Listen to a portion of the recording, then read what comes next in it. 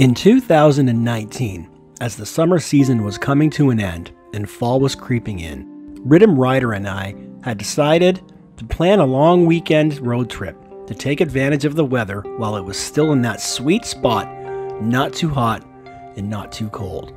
We had set our sights on New York State, with the pinnacle of the trip being an overnight sleepover in an abandoned State Psychiatric Hospital. But before we even set foot in that hospital, we had a whole day of exploring to get through, starting with a revisit to an old abandoned nursing home, and then a bit of a drive east to this old abandoned steel mill. The contrast of the nature that was slowly taking over, mixed in with a century of industrial machines, was a sight to see. I had placed this as a high priority location on my map. This abandoned steel mill dates back to the early 1900s. After just 25 years, they stopped producing products altogether.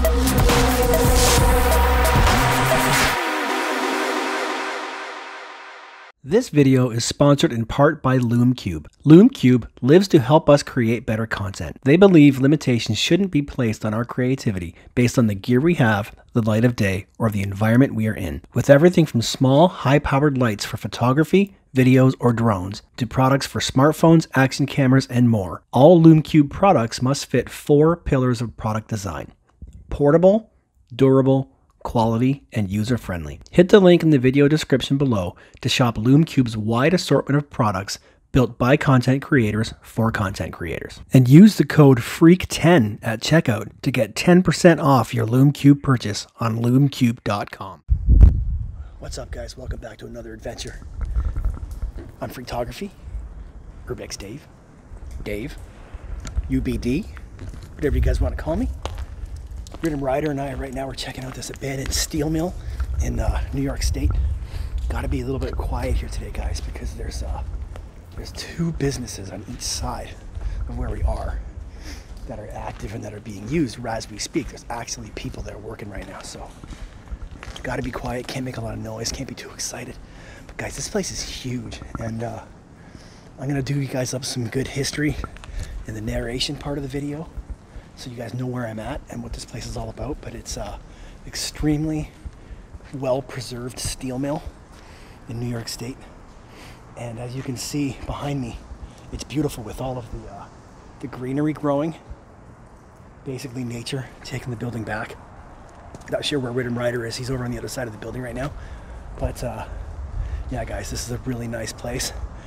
And I'm gonna try and do this video up real good because this is a really, really nice place. So, okay, guys, cue the music. Okay, guys, so one of the great things about this abandoned steel mill is all the natural light. Look at all the natural light coming in and just lighten up that green overgrowth coming in the ground. Got windows all around.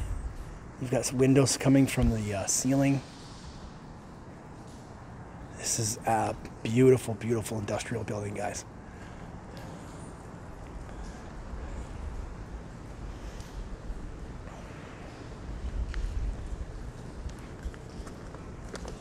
It's been, I mean, it is pretty much untouched, but obviously a lot of the machinery has been taken out or possibly attempted to be scrapped or what have you. Like, check this out, guys. What the hell is this? This looks heavy. It's wood, but it looks really heavy. So if you guys look right over there, that's the active building. That's like right next door. And there's people working there right now, so can't be too loud here. There's some kind of an oven here, guys.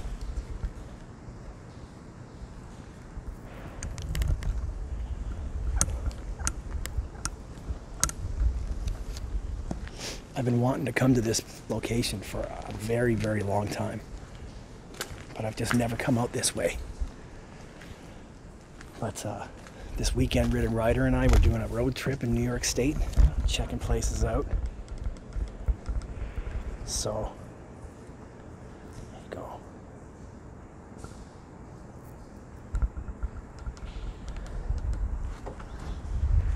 Got a few spots on the list. This is our second location of the day on our weekend road trip. Oops, almost slipped there, guys. Gotta be careful.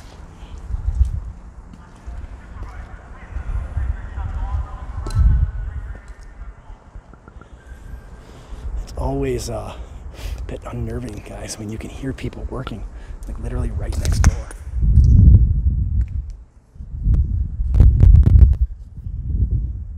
Here you've got some rails, so they'd back a train up into here to load it up or to take supplies off. Just take a wide look around here, guys.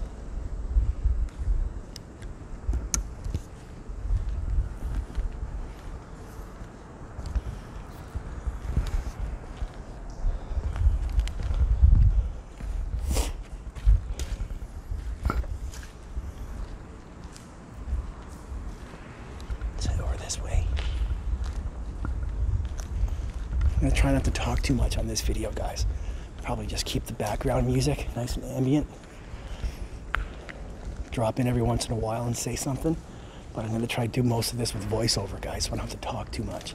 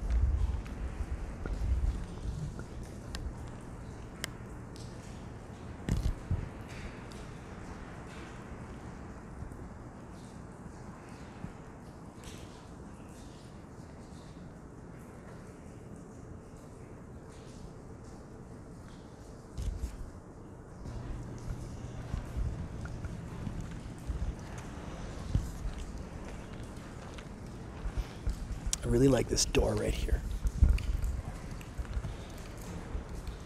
The contrast of the red brick behind the green.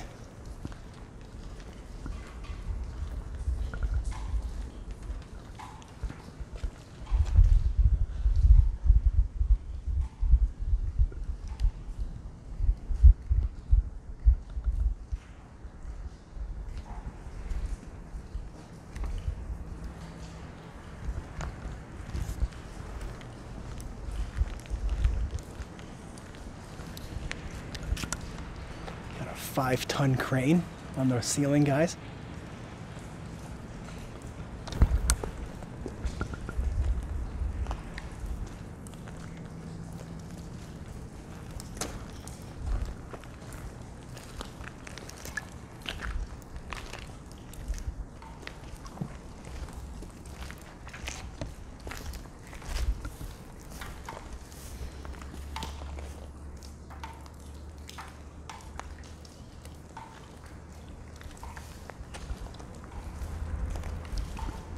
I know RiddimRyder is somewhere in here just loving this place as much as I am.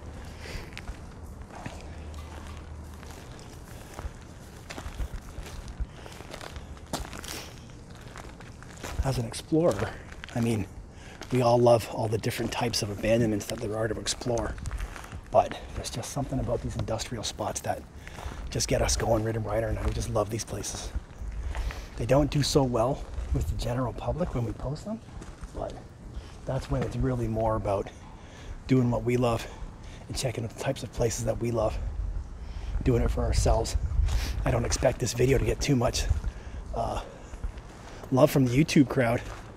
Maybe I'll be wrong though, but yeah, these industrial spots are big and they're full of really good photo opportunities and lots of light, textures, lines, really, really cool stuff, guys.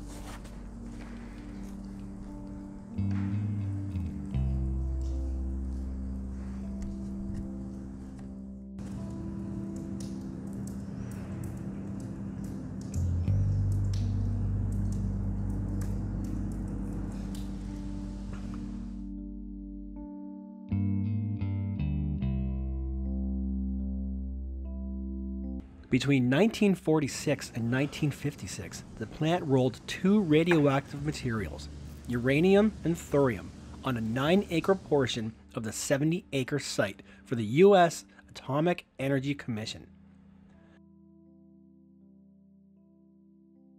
The company rolled uranium bullets into rods that were then shipped off-site via rail cars. Some 25 million and 35 million pounds of natural uranium metal and approximately 30,000 to 40,000 of thorium metal were processed at this site.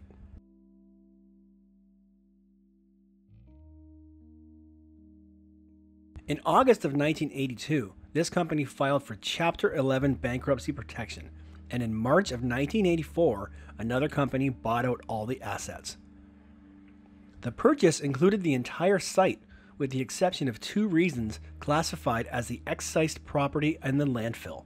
The excised property is approximately 3.6 hectares and consists of a chain-linked fence area which surrounds all of the buildings that existed during the rolling operations from 1948 through 1956.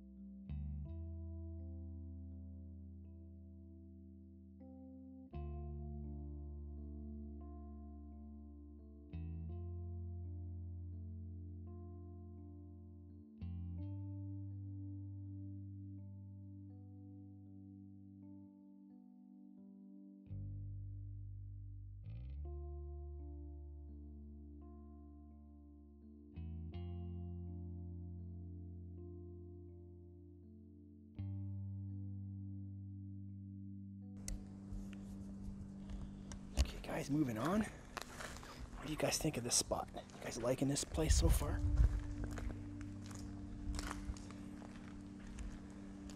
I sure am.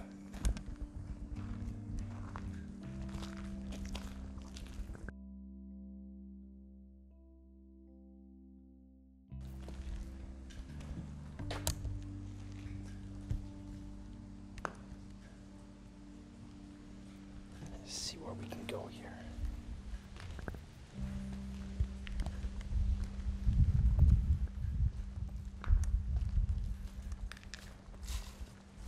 Research shows that there are numerous class action lawsuits for former workers to receive compensation for both asbestos and radiation-related diseases.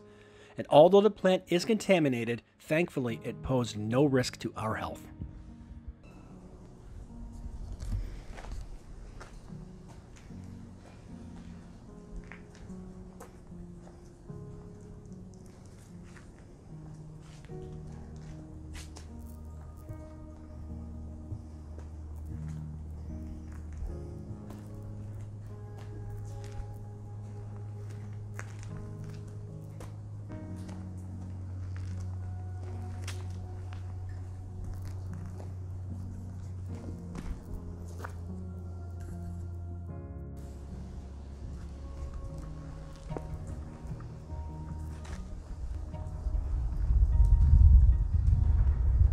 Checking in, guys. Not talking much here today. Hey, I haven't been on that side yet. Let's follow this track here. See where this goes.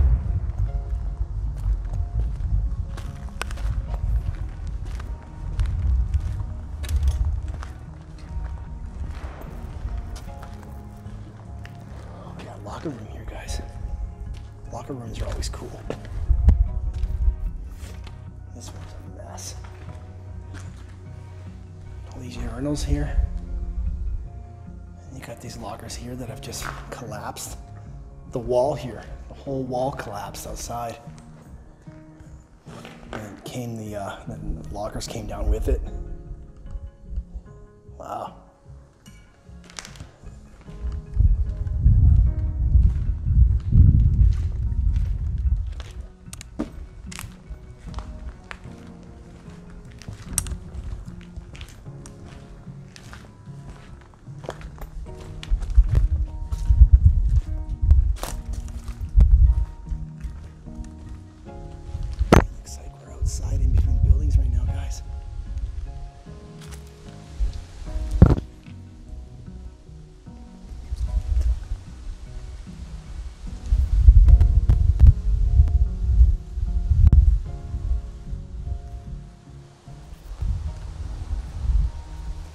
Look at all these leaves that blow in here.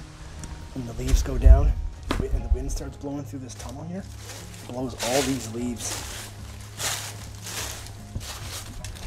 Wow.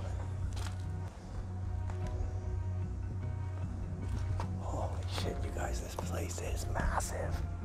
Holy shit.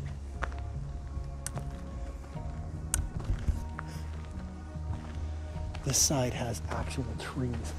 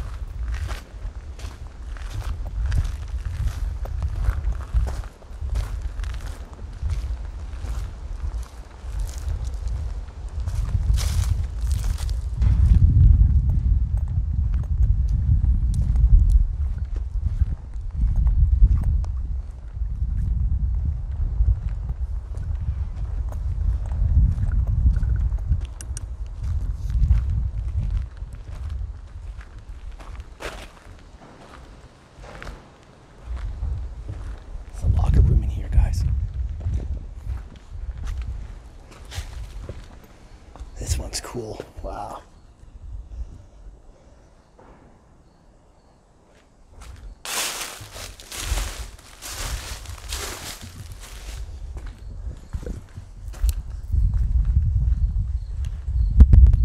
Check this out, eh?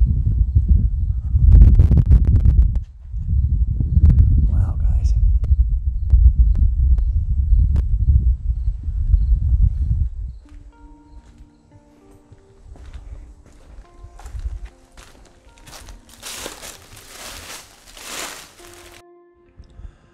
The day that I explored this abandoned steel mill, I received some terrible news. While driving, my wife had called me to notify me that a very long time and dear friend of mine had passed away overnight of a heart attack at just 37 years old. This news hit me hard, and it still does to this day. Of all the locations we explored on this trip, I used this location to reflect on my friend Victor. It was totally silent, calm, and serene, and the factory was vast. Also, making for an even more meaningful experience was all of the lush green growth that was taking over the plant. At times, I found it difficult to shoot or to concentrate, and I spent a lot of time here just wandering. When I look back at my photos and videos from this day, I can see a clear difference in the way I shot and in the way I was seeing things. These photos in this location will always make me think of Victor, and that is why every photo, my entire photo gallery, and this video are dedicated to my good friend Victor.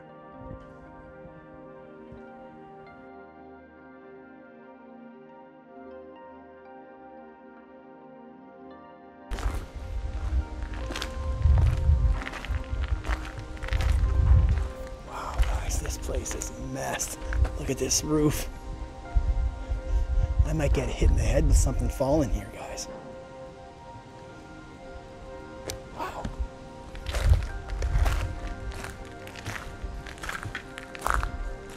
Look at this tree. Just like a full-blown growing tree.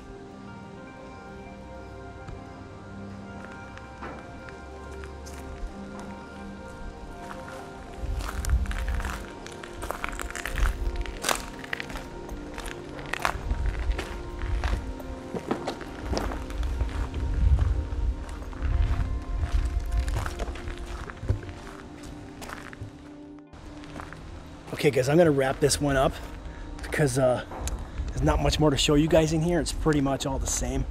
After this, I've been on both sides.